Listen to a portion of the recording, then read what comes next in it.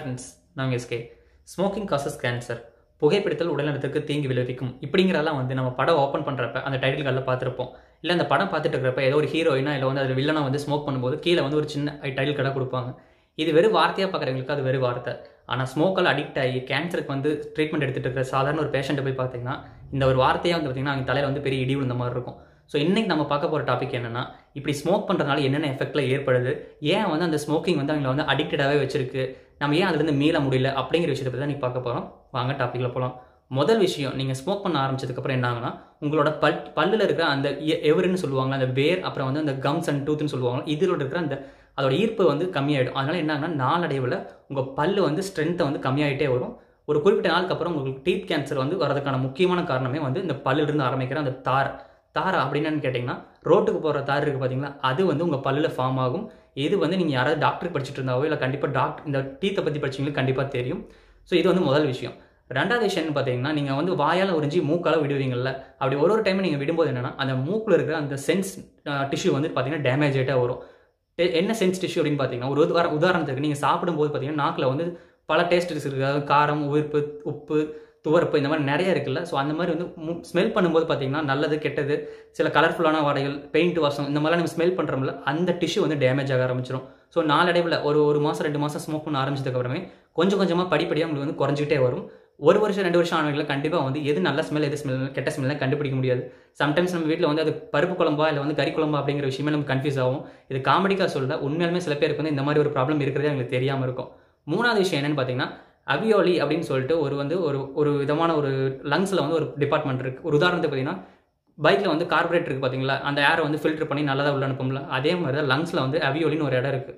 அதோட முக்கியமான வேலை என்னென்னு பார்த்தீங்கன்னா, நீங்கள் சுவாசிக்கிற ஆக்சிஜனை உள்ள அனுப்பி வெளியில் அந்த ஏரை பியூரிஃபை பண்ணி கார்பன் டை ஆக்சைடை வெளியே அனுப்பும். ஸோ இதுதான் நம்ம லங்ஸில் போயிட்டு இருக்கிற முதல் ப்ராசஸ். வெறும் லங்ஸ் மட்டுமே நம்மளுக்கு மூச்சை உள்ளே வாங்கி அது சுத்தப்படுத்தி வெளியே இழுக்கல. அந்த லங்ஸுக்குள்ள இருக்கிற ஒரு டிபார்ட்மெண்ட்டான இந்த அவியோலி அப்படிங்கிற ஒரு டிபார்ட்மெண்ட் தான் முக்கியமாக செயல்படுது. ஸோ அது டேமேஜ் ஆக ஆரம்பிச்சிடும். டேமேஜ் ஆனது மட்டும் பத்தாமல் அந்த ஆக்சிஜன் நீங்கள் உள்ளே கொண்டு போகிறீங்களா, அது கார்பன் டை ஆக்சைடாக மாறாமல் கார்பன் மோனாக்சைடாக மாறிடும். உதாரணத்துக்கு பார்த்தீங்கன்னா, நீங்கள் டயர் எரிச்சா ஒரு வகையான ஸ்மெல் வருது பார்த்தீங்களா, அந்த ஸ்மோக் தான் கார்பன் மோனாக்சைடுன்னு சொல்லுவாங்க. அது வரது மட்டும் இல்லாமல் அது எதில் போய் கலக்கு அப்படின்னு பார்த்தீங்கன்னா, உங்களோட பிளட் ஸ்ட்ரீம்னு சொல்லுவாங்க. அதாவது அந்த உடம்புல அந்த லங்ஸ் விட்டு வெளியே வந்ததுக்கப்புறம் பார்த்தீங்கன்னா, அந்த மூச்சு குழாயில் பார்த்தீங்கன்னா ரத்த ஓட்டம் இருக்குமா, அந்த ரத்த ஓட்டத்தில் பார்த்தீங்கன்னா அந்த பிளட்டில் இருக்கிற O2 ஆக்சிஜனோட இந்த கார்பன் மோனாக்சைடு கலக்க ஆரம்பிச்சிடும். அதனால தான் என்னென்னு பார்த்தீங்கன்னா, ஸ்மோக் பண்ணிட்டு இருக்கிறீங்க யாரையாவது பார்த்தீங்கன்னா ஓட சொன்னீங்கன்னா ஒரு 10 மினிட் கூட ஓட முடியாது, ஃபாஸ்ட்டாக ஓட முடியாது. ரொம்ப மூச்சு வாங்கி அவங்க அங்கேயே ஸ்டாப் ஆகிடுவாங்க. இதில் தான் ஸ்மோக் பண்ணுற யாருமே பார்த்தீங்கன்னா கண்டிப்பாக ஸ்போர்ட்ஸில் யாருமே இருக்க மாட்டாங்க, இல்லை ஸ்விம்மிங்லேயும் யாருமே இருக்க மாட்டாங்க. ஏன்னா அதிகமாக மூச்சு இருக்கிறது கண்டிப்பாக அவங்களால செயல்படவே விடாது. சரி, இது மட்டும் தானே ப்ராப்ளம். இதுக்கப்புறம் என்ன ப்ராப்ளம்னு பார்த்தீங்கன்னா, இந்த பிளட்ஸில் இருக்கிற அந்த கார்பன் மோனாக்சைடு என்ன பண்ணுன்னா, நிக்கோட்டின் அப்படின்னு சொல்லிட்டு ஒரு திரவத்தை ஸ்டிமுலேட் பண்ணும். அது திரவம் இல்லாமல் அது உங்கள் பிளட்டில் கேரி ஆகி நேராக மூளைக்கு போகும்போது அந்த ஸ்டிமுலேட் பண்ணுறதுனால மூளையில் திரவம் ஒன்று சுரக்கும். அந்த திரவத்து பேர் பார்த்தீங்கன்னா டோபமைன் அப்படின்னு சொல்லுவாங்க. ஒரு உதாரணத்துக்கு பார்த்தீங்கன்னா, நம்ம படத்துக்கு போகிறோம், ஃப்ரெண்ட்ஸோட ஒரு 10 பேர் படத்துக்கு போகிறோம்னு வச்சுக்கோங்களேன். தேட்டரில் ஜாலியாக விசில் அடித்து படம் பார்ப்போம். அதே மாதிரி எங்கே ஸ்போர்ட்ஸுக்கு போகும்போது யாராவது பெரிய கோல் போட்டாவோ இல்லை கிரிக்கெட் பிளேயர் சச்சினை பார்த்துட்டாவோ பயங்கர சந்தோஷமாக நமக்கு ஆரவாரம் பண்ணி கை தட்டுவோம். இதெல்லாம் நம்மள எதர்ச்சியாக நடக்கிறது கிடையாது. நம்ம மூளையில் ஏற்படுற அந்த திரவம், அந்த டோபமைன் அப்படிங்கிறது சுரந்துக்கிட்டே இருக்கும். இது எவ்வளோ சுரக்கும், எப்படி சுரக்கும் அப்படிங்கிறதெல்லாம் யாராலையும் கண்டுபிடிக்க முடியல. பட் இது அன்லிமிட்டடாக சுரக்கிறதுனால மட்டும்தான் பார்த்தீங்கன்னா, அது ஸ்மோக்கிங்காக இருக்கட்டும், இல்லை ஒரு டோப்புன்னு சொல்லுவாங்கள்ல, இந்த கஞ்சா குடிக்கிறது, இந்த மாதிரிலாம் எடுப்பாங்கள்ல, அவங்களுக்குலாம் அடிக்டாக இருக்கிறாங்கன்னே தெரியாமல் வச்சுருக்கிறோட வேலை தான் பார்த்தீங்கன்னா இந்த நிக்கோடைன் அப்படிங்கிற ஒரு திரவத்தோட வேலை. ஸோ இதுக்கப்புறம் அது என்ன பண்ணுதுன்னு பார்த்தீங்கன்னா, லங்ஸில் முக்கியமான டிசீஸ் கொண்டாடுது. பிராங்கைட்டிஸ் அண்ட் எம்பசிமா அப்படின்னு சொல்லிட்டு 2 வகையான நோய் ஃபஸ்ட்டு கேன்சர் வரதுக்கு முன்னாடியே பார்த்தீங்கன்னா உங்கள் லங்ஸில் கிரியேட் ஆகும். ஸோ இந்த 2 டிசீஸை டெவலப் பண்ண விட்டுட்டோம்னா பார்த்தீங்கன்னா ஆட்டோமேட்டிக்காக உங்கள் DNA டேமேஜ் ஆக ஆரம்பிச்சிடும். ஸோ இதுக்கப்புறம் ஃபார்ம் ஆகிறது தான் பார்த்தீங்கன்னா lungs cancer, throat cancer, nose cancer, teeth cancer, இந்த மாதிரி எல்லா வகையான கேன்சரும் பார்த்தீங்கன்னா ஃபஸ்ட்டு லங்ஸில் ஆரம்பிக்கும். ஸோ இது முக்கியமான விஷயம். இதுக்கு அப்புறம் என்ன நடக்குதுன்னு பார்த்தீங்கன்னா, உங்கள் டேமேஜான DNA ஆட்டோமேட்டிக்காக சரி பண்ணணும். ஏன்னா நம்ம ஹீமோக்ளோபினாக இருக்கட்டும், இல்லை red blood cells, white blood cells, இதோட வேலையெல்லாம் பார்த்தீங்கன்னா என்ன ஒரு நோய் வந்தாலும் சரி அதை எதிர்த்து போராடுறதுக்கு ஒரு இது இருக்கும். அது நீங்கள் ஸ்மோக் பண்ணாலும் சரி, இல்லை உங்களுக்கு கையில் அடிபட்டுட்டாலும் சரி, இல்லை பிளட் வந்துட்டு இருந்தாலும் சரி, இதெல்லாம் ஆட்டோமேட்டிக்காக அது சரி பண்ணணும். ஸோ அப்படி என்ன சரி பண்ணால், நான் முதலே சொன்ன மாதிரி நீங்கள் ஸ்மோக் பண்ணுறப்ப பார்த்தீங்கன்னா 5000 டிஃப்ரெண்ட் டைப் ஆஃப் கெமிக்கல்ஸ் நீங்கள் ரிலீஸ் பண்ணுவீங்க. ஸோ அது லெட்டு, நிக்கல், அந்த மாதிரி நிறைய டிஃப்ரெண்ட் டைப்ஸ் இருக்குது. ஸோ அதில் 2 டைப்பான நிக்கலும் அந்த லெட்டும் பார்த்தீங்கன்னா உங்களோட டிஎன்ஏ வந்து சரி பண்ண விடாது. ஸோ சரி பண்ண விடல அப்படிங்கிறப்ப உங்களுக்கு அந்த நோய் வந்து அந்த சொன்ன லங்ஸில் ஏற்பட்ட நோய் இருக்குது பார்த்தீங்கன்னா, அது வந்து டெவலப் ஆகிட்டே போகும்.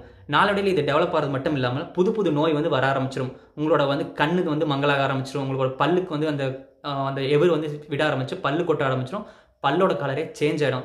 15 டைப் ஆஃப் கேன்சர் வந்து ஸ்மோக் பண்ணுறதுனால மட்டுமே வருதுன்னு தெரிஞ்சுங்க. இது உங்கள் கண்ணில் ஆரம்பித்து வாய், வயிறு, லங்ஸ், லிவரு, டீத்து இந்த மாதிரி எல்லா பக்கம் அஃபெக்ட் பண்ணும். இது வந்து பாரபட்சமே கிடையாது.